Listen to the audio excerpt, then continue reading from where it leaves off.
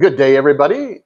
Today, we're going to have kind of what I'm going to call a practical version of learning how we can use other people's money with some of the planning that we've introduced in prior videos. And we're bringing back Brian Laundrie, who's both for all of an insurance expert, the advisor's advisor, he's a real estate investor, and heaven forbid, he's a business owner as well. But today we're going to go through some specific numbers, whereas before we were talking what I would call more conceptually with the policy. Now we're going to get into the nitty gritty for those looking to see some example numbers. I'm George Dube, saving the world from tax, one bow tie at a time. We're going to welcome Brian here, and largely we're going to let him take the show in terms of walking through a policy, and I'll chime in with a couple of hopefully tidbits from a tax perspective. But largely, Brian, this is all yours. Well, thanks for the introduction. It's going to be quite the case study because it's a case study of my own plan.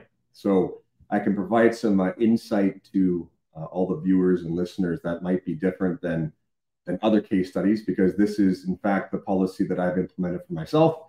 And I'm going to give you some idea of why I did what I did.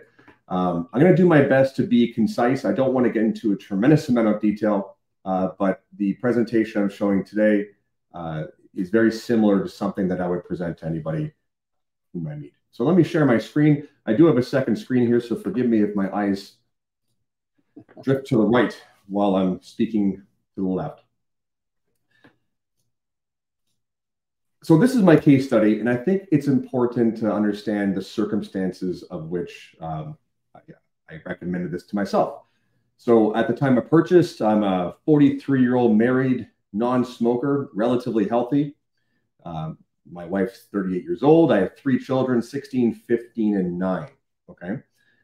We are a single income household. Amanda has been a wonderful mother, staying home with the children this entire time. So my responsibility is working and doing videos and working with insurance across the country. So an interesting observation that I want to share with you here is I have a lot of pre-existing physical injuries. I've had a couple of back surgeries, a couple of knee surgeries, a nose surgery, a couple of shoulders. So from an insurance perspective, a lot of the insurance companies don't like me for things like long-term disability insurance, but otherwise, from a mortality perspective, I am considered standard health. I think it's important to give some context. I have been in this business on my own for 20 years, for 10. And with the amount of risk that my family has on my life, I have implemented insurance over the years. I suspect many people who watch this video have met with their insurance advisors and have executed policies in the past. Much of the time, those policies are very good, and I'm no different. I put on the screen here that I did, in fact, have $3.5 million of term insurance. I really was concerned about what happens if something negative happens to my health.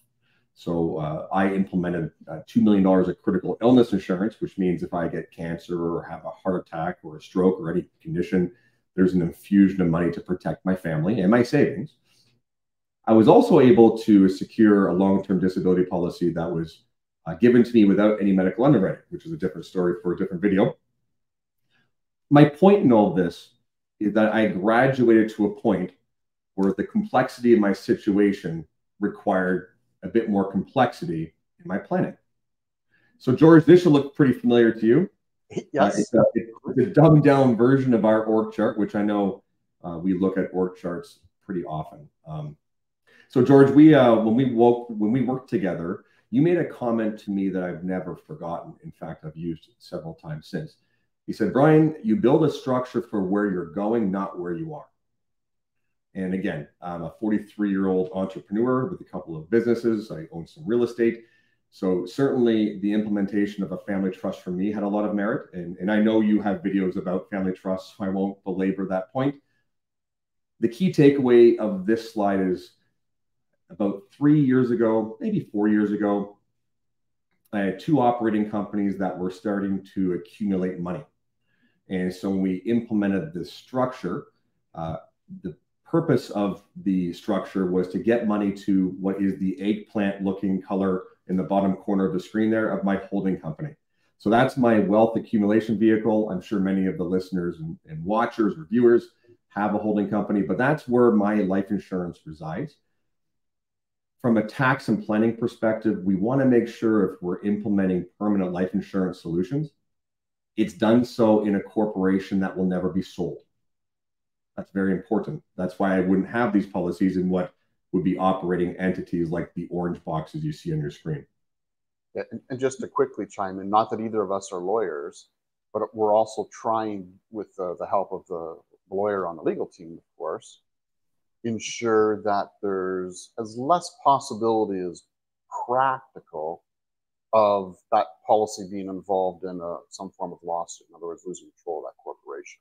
So often we're looking for it to be in that holding company owned by the family trust, without, in many examples that I'll see, and Brian, you've worked with many of our clients, obviously, including Robin and I on this for our own side, but we're typically not going to directly put it into a company that owns real estate, but often more so that liquid portfolio or alternative investments that are generating some income ideally, or expect to in the future.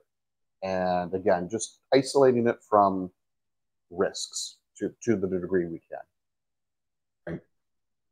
Well, for me, let me just say this. My overarching theme here is that I was going to be saving. So to give you some perspective on the numbers, I was anticipating somewhere between $400,000 to $6,000 a year of savings. So I wanted to look at my planning and my insurance policy as something that can accommodate that sort of contribution on an annualized basis. Everybody's numbers are different. So I will say these are my numbers. They're not yours.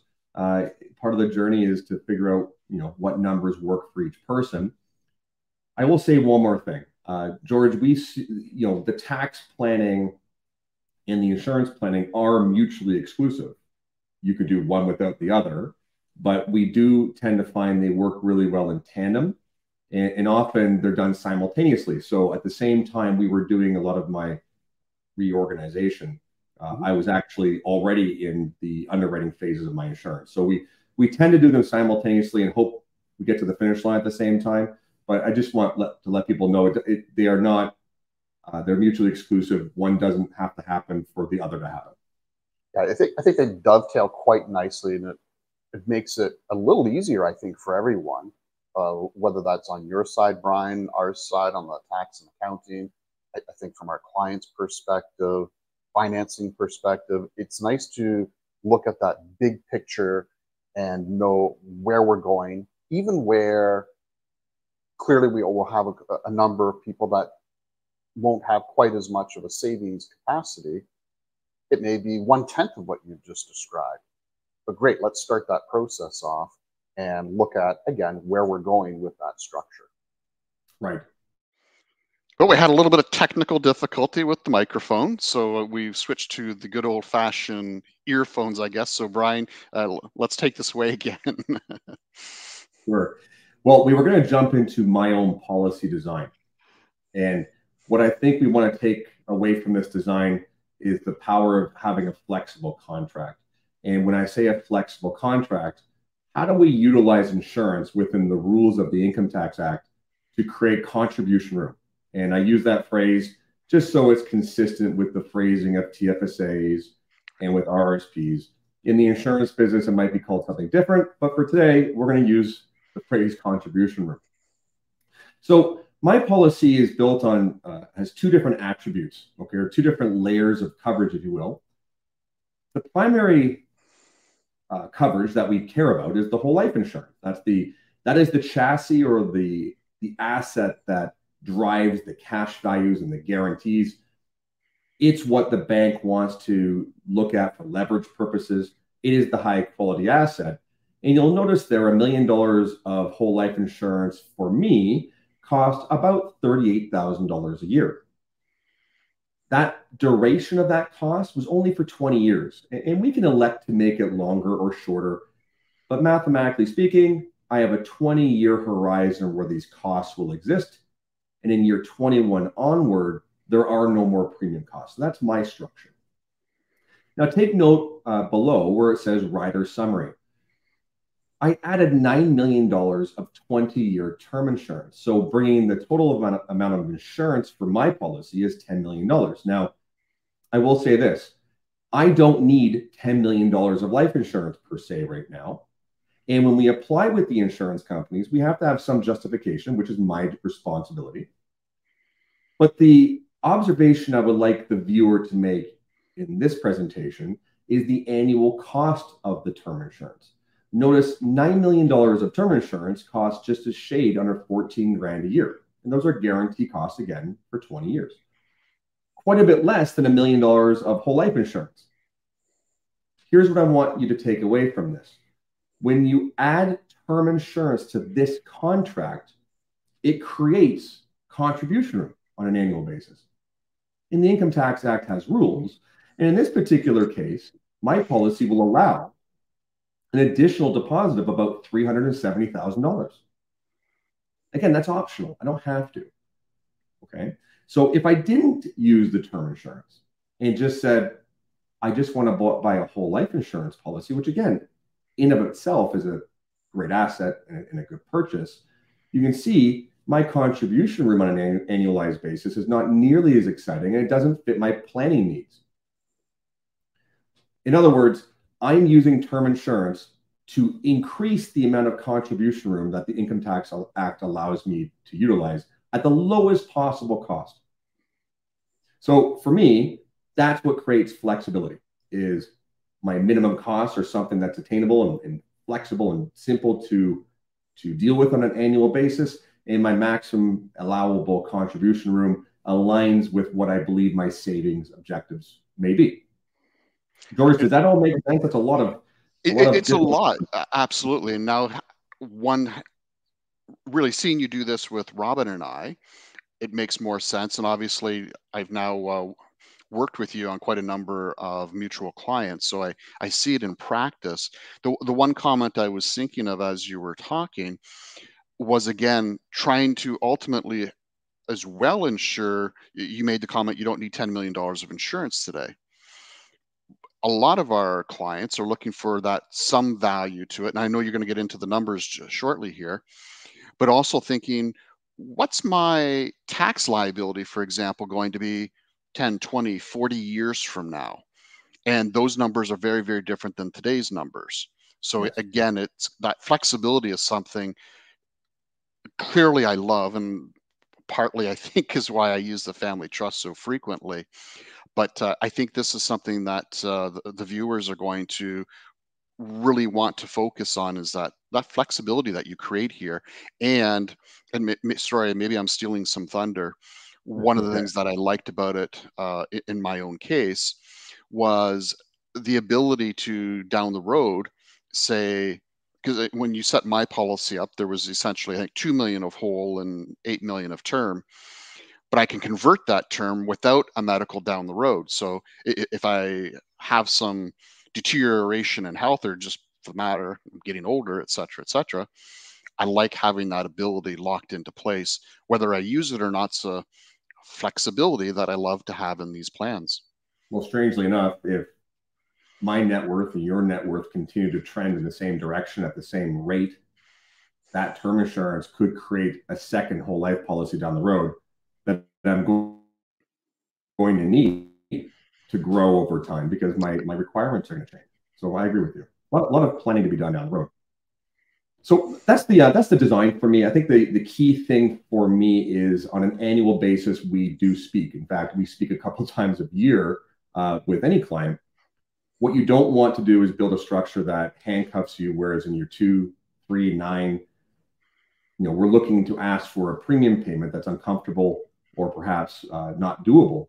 We want to make sure we structure something that's designed for the long-term future in mind. So let's talk about how the base policy performs. So I'm going to show you 4 different examples of the exact same contract, okay? So the first one is, it's a lot of numbers on the screen, but here's the takeaway. And you can see I put some numbers, orange numbers, to talk about each column. So I will reference those so you can follow along. Column 1, you can see number 1 there. That's my premium. That's my cost. And I use those words very emphatically because there is a cost to having life insurance. For me, the total cost is about $52,000 a year, and it's guaranteed for 20 years. I have no cost thereafter. Okay. If we look at number 2, that column I would prefer if it said total annual deposit. Or in this particular situation, the deposit is the same as the premium, because I want to demonstrate to you, if I just purchase this particular policy, what am I getting out of the box? What am I getting without adding all that additional room? You'll notice in column or number 3 and number 4, a couple of observations. Number 3, there is a cash value component. This is a balance sheet asset. Currently, we're getting 6.35% on the dividend scale. It grows entirely tax-free, so it doesn't create that investment income that we don't want in the corporation, which could put at risk our small business tax rate. We have annual guarantees, so when we get a statement at the end of the year, that number is locked in. They can't take it away from you. Most importantly, the cash value is what the financial institutions will loan against at 100% loan to value. Financial institutions like these policies as collateral, and that is what makes the power of OPM so strong using insurance, and we'll get to that. And just to emphasize the one point that you brought out there, Brian, again, it's almost like assuming that we are acquiring these policies within a corporation, it's really almost like a corporate RRSP or TFSA, if you will, in the sense that as the investments increase in value and there's a rate of return on those, as you described, that's tax-free within the policy. Later on, the majority of that as well is going to be tax-free. So I think a little bit too frequently, perhaps someone can say, if it's 6.35% right now in terms of this dividend rate, maybe that doesn't sound like it's earth-shattering. But when you talk about an after-tax return, that puts it in a slightly different perspective for sure. Well, take your clients who have a GIC earning 6.35% in their corporation. There's lots of people who just love GICs. Yes. Well, we both know the passive rates are about 50%, depending on what province you're in. So your 6.35 in a GIC is not 6.35, it's half of that. So in this example, you're keeping all of it, A, and B, we're securing life insurance instead of paying tax. So it's a better trade-off. So if I can go back to the presentation there's a cash value accumulation, but there's an observation on the death benefit. Notice how the $10 million of death benefit increased ever so slightly. The mechanism is when whole life insurance pays a dividend, it purchases more life insurance, more whole life insurance, and it creates a compounding effect. So you'll notice that the death benefit continues to grow over time. So in point 5 and point 6, you can see a change in the death benefit with each additional deposit and with each year's compounded growth. Now, that's not why I bought the policy, but in of itself, that's not a bad purchase, and it has quite a bit of value from a risk perspective. But what I want to do is I actually want to put as much money as I can in for 10 years. That's my actual game plan. And right now, I've already done my first 2 years, which I'll get to. But in year 1, I put $425,000 in. So point number 7 there. Again, I would prefer if that column had read deposit, not premium. My deposit was $425,000. My costs didn't change. Notice the cash value. And this is what makes the using other people's money so powerful. That additional deposit has dramatically increased the cash value of the policy with all of those same attributes we spoke about before. At the end of the year, I have $384,000 of cash value that's growing at 6.35. It grows tax-free. And again, I can call a bank right now and get a loan of $384,000. And that is exceptionally powerful. Sorry to interrupt again, Brian, but I think that's also worth some emphasis in that clearly I work with quite a number of real estate investors, business owners, etc., and they're accustomed to going to the bank and they're going to get leverage of, again, it depends on what we're talking about, but it's not unheard of where that leverage is 2/3 or 80% And so meaning that we need 20% of our cash to get 80% of the financial institution's cash, assuming that we're talking about 100% of the asset. So to get 100% leverage on this asset, that's fantastic. It's not that it's completely unheard of, but it's unusual. And I guess I like to describe it as it's the one thing that the bank can be positive that is going to be realized, provided we've made the insurance payments. They know we're going to pass away. All we're doing is debating timing. So for them, it's a sure thing. They can't lose on this as long as they're, again, watching what those values are and the fact that we've made the premiums. Oh, and when I was looking at this for myself, I came to a conclusion, and I love your feedback on it, but banks don't do favors for you and I or consumers. They're driven by shareholder value. So when we get a loan to value of 2/3 on a real estate property, the bank is saying, hey, you're going to keep some risk. 1/3 of that's your risk. 2/3 is our risk. Right. When they say it's 100% loan to value, they're saying if there was risk, they'd be passing it to us. They don't see risk in the cash value of whole life insurance. And that is why they refer to it as near cash. And we can't ignore that because we want to be borrowing to use other people's money. We better understand how they view assets as collateral. And I guess leading into that, Brian, there's also then a side benefit, I'll call it. Again, as I'm sitting down with my advisor on the financial institution side, it allows him to tick one more box to say, George and Robin have this asset class. So clearly we have a variety of real estate. We have more of what I would call a traditional liquid portfolio. We've got a variety of alternative investments. And now we have this insurance planning.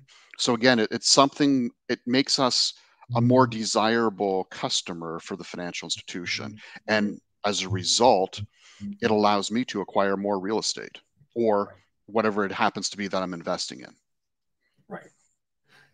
Well, and going back to the ledger, I want to take our attention to the death benefit. Remember, we started with a $10 million death benefit.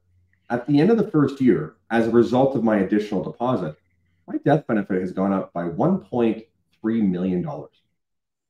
There's a magnifying effect. That additional deposit drives up the death benefit, and it does not require medical underwriting. So I've in fact doubled my whole life insurance in 1 year with one extra deposit. Okay. If you notice down to numbers 10 and 11, look at the compounding impact that's happened on the cash value in the death benefit. It's tremendous. Again, it's the same policy with the same cost that I knew I could make premium payments on for 20 years. But I was really able to turbocharge it within the rules of the Income Tax Act while also getting the benefit of adding safe collateral for the lender. Not to mention, I'm creating now legacy wealth, which could be used to pass to my family tax-free and to marry up and match up to those future or frozen tax liabilities that we spoke about before. So perhaps, sorry, Brian, just perhaps a little out of context, but again, to emphasize the value to that from a financial institution perspective as well, is being able to put a number on the balance sheet of the financial statements in terms of what we can show as that insurance, as an asset of the corporation. And Brian, you'd already mentioned some of the potential tax benefits as well with that income and the problems that can be created if we have, for example, a healthcare practice, and we've got,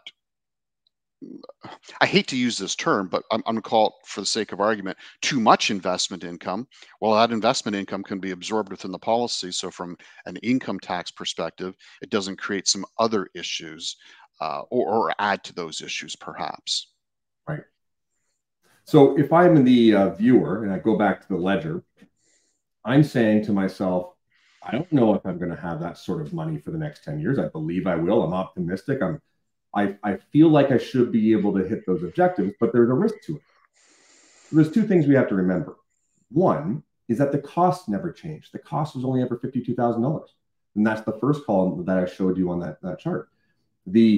So we don't need to make the additional deposit. We should want to make the additional deposit.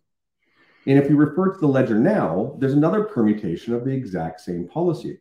And this is actually what's happened for me because I made my first two deposits. Once again, I wish column 12 would read deposit and not premium. In this case, I've made 2 deposits in my first 2 years. Notice the zeros below it. Life insurance has a cost of $52,000 in this example. It can only be paid in one of 2 ways. Either I make a premium payment with money that I have, or there needs to be enough accumulative values in the policy to offset those costs, which is what I'm demonstrating here. This policy offsets in 2 years. I don't need to, based on the current dividend scale, to make any more deposits. There is something very powerful to me knowing that right now, as we sit here, I don't need to do anything for my policy, but I want to. And you'll notice if I continue making the minimum deposits in the premium payment, which has always been my intent, the policy becomes very powerful. It grows over time.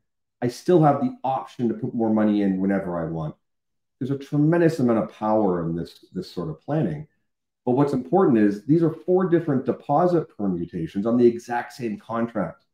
And because of our service mechanism being annual, and we do speak a month before your anniversary, so we make sure that we know how much funding and how much contribution room that we have. We're always fully aware of our funding options. Every year we rerun projections based on the scale to say, hey, you got enough money. The scale has done better than expected, or whatever permutation that we want. So a tremendous amount of power in this particular contract. I do want to change the tempo a little bit here because this is a very small or relatively unknown fact. Is people often say, well, what's my liquidity of life insurance, right? And I'll tell you, it's a balance sheet asset. If you cancel the policy, you could take your cash and go home. That's possible. We wouldn't recommend it naturally. But I mentioned before that there was a mechanism when the dividend was declared, the death benefit would increase. We just finished seeing several examples of the death benefit growing dramatically. It's possible to tell the insurance company, I no longer want to grow my death benefit. I want to create an income stream. I recognize these numbers are small on the screen, and I apologize.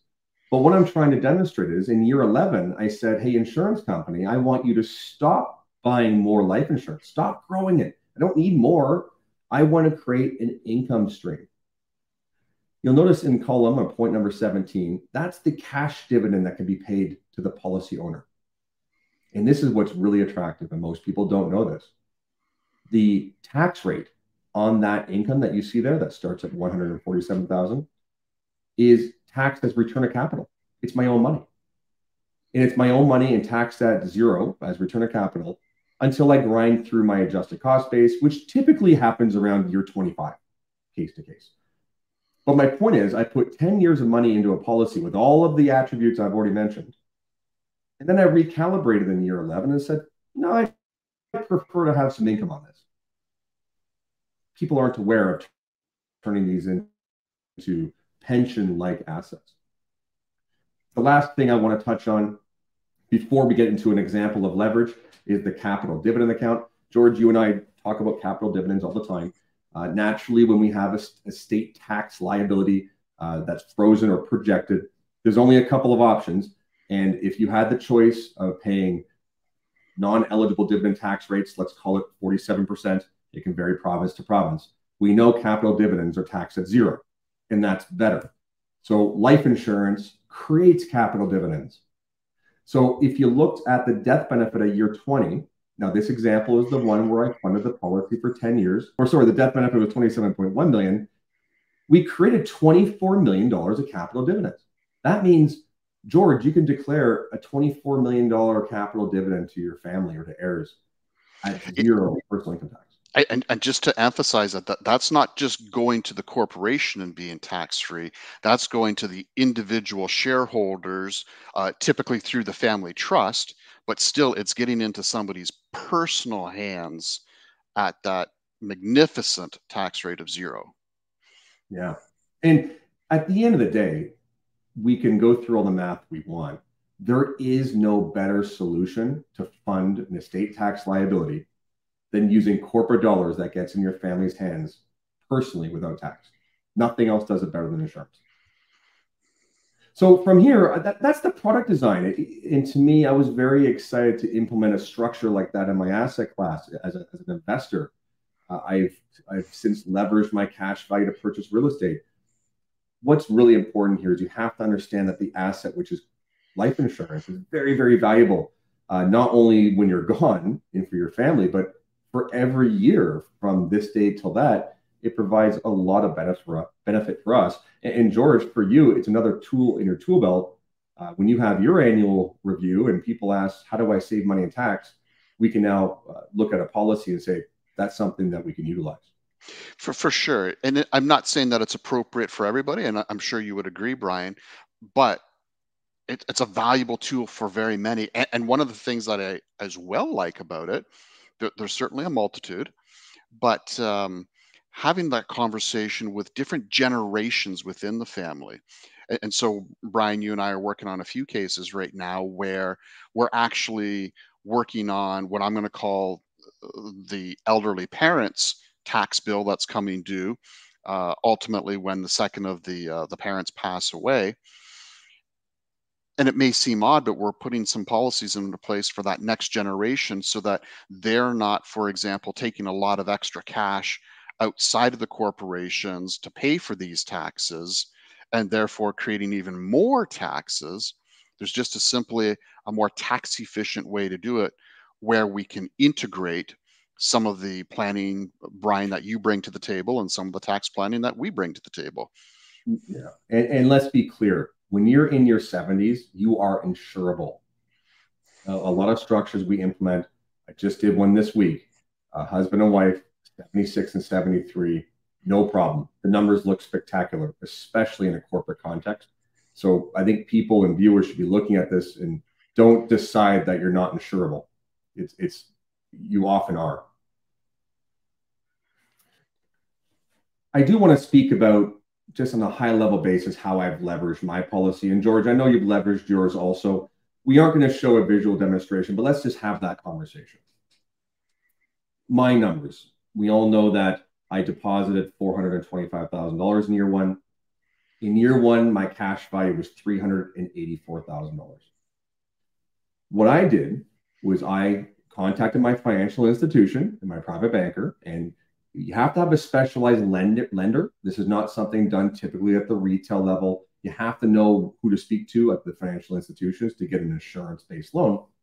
Personally, I took a loan of only the cash value. So the bank was able to give me a cash value loan of $384,000, and then I deployed that capital into a real estate project. So now my obligation is to service the interest of that loan, but the policy continues to accrue in value, and now I have a real estate asset accruing in value. And moving forward, not only am I only servicing the interest payments of the insurance instead of just the premium, that loan is tax deductible, my interest is tax deductible, and there's a second deduction that nobody knows about. It's called net cost of pure insurance, or short NCPI, or in English, your actual mortality cost for the given year that you're in. And really, long story short, the older and less healthy you are, and for once, smokers have a better advantage in life insurance than non-smokers, that deduction becomes immensely powerful, especially in the older ages. In other words, I can leverage a life insurance policy into real estate or any other qualifying asset and get 2 tax deductions, and nobody else can offer any more than 1. And I think this whole idea of the leverage is absolutely critical. Brian, when we started talking about this and using it with some of the real estate investors, including Robin and I, we were not satisfied with just the return of the insurance policy itself. And whereas a lot of our healthcare practitioners and business owners that we work with, they love it. And it's not that it's bad, it's that we get juiced with a little bit of extra on the real estate side. And so we say, okay, I like that return, but how can I create even a larger return with that? Accepting the obvious risks that come with leverage. But now, if I'm comfortable with that from a real estate perspective, why wouldn't I be just as comfortable on the insurance side? But now it's also, I'm not making a choice between on one side I'm investing in insurance. The other side, again, for Robin and I, we've put it into predominantly what I'm going to call alternative investments, which are usually promissory notes, secondary mortgages, limited partnerships, things of that nature, predominantly real estate, but not purely. And it's not that that's the right decision, it's the right decision for my family. Other families, they're going to be able to say, I'm not choosing between one or the other. I want both. And as you said, we lined things up with the financial institution using the mutual contacts that we have to be able to make that as, I'll call it pain-free as possible. It's never pain-free, but it's virtually pain-free, particularly once you get that in place the first time. Now it's just kind of a tick the box, is everything going okay? And it's just so much easier. And love the fact that it's, at least for Robin and I, that forced savings mechanism almost, where we take some of the savings we otherwise are going to have, and I get both the insurance and the alternative investing. And again, it doesn't have to be those items. And Brian, we work with a number of people, as I said, that just, they're happy with the insurance component itself, but they like the knowledge of, if I want to be able to take some leverage down the road, it's available for me. And I like the ability, again, because I love flexibility, to say, well, maybe I want to, and this is probably, I'm sure, the source of a different video. I want to buy a cottage. I want to buy something in my personal name, or I want to pay off mortgage on my personal home, for example, or my cottage. I want to buy a large boat. I want to do this, that, or the other thing. Again, using some of the, with some tweaks, using some of the insurance planning here and that leverage, I'm not choosing one or the other. I can choose both. And I love not being boxed in a corner. Well, there's always that expression that business owners have heard, is that debt is cheaper than equity. Right? I'd rather take money away and invest in my business. I know what I'm doing, so debt is cheaper than equity. Yes. Well, another thing that debt is cheaper than is tax. And in many cases, the tax is more than the equity we would get otherwise. So if the common denominator is that debt is better than equity, or sorry, taking on debt is good for equity, and debt defeats tax, well, we better know how the banks want to offer us more debt. And we've already established that's a very safe asset that they're prepared to leverage it against. And we can really utilize that from a tax perspective. One last point on the leverage. Too often in this country, across the country, leveraged life insurance is being introduced. And it's being introduced very much as a concept. You know, hey, here's one of these, you should try one. It's cheap insurance, or some even say free insurance, which is completely not true.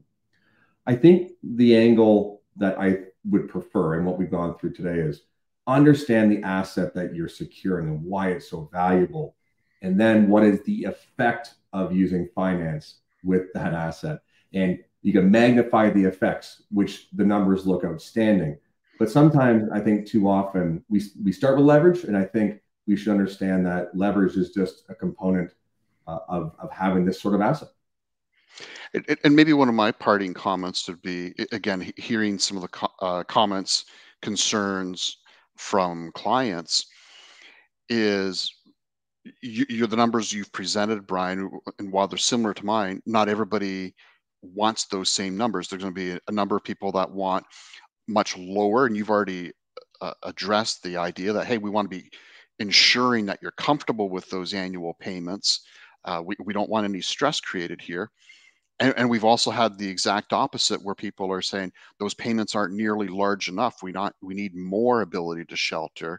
And so to me, again, just to emphasize, and I've seen you do this, I know you know it, Brian, but for the viewers, it's Brian can be putting together, just because these numbers don't work for you, those numbers can be much smaller or much larger. This is just an example.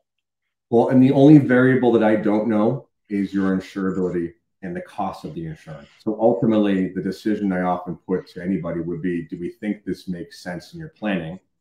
If we believe it may, then we should apply, because I can't give you actual numbers and demonstrate actual tax deductions and demonstrate all the mathematical certainties that I'm aware of, unless I know if you're insurable and what the cost is. So there's a lot of work to be done. It's not as easy as maybe we're making it sound in such a short video.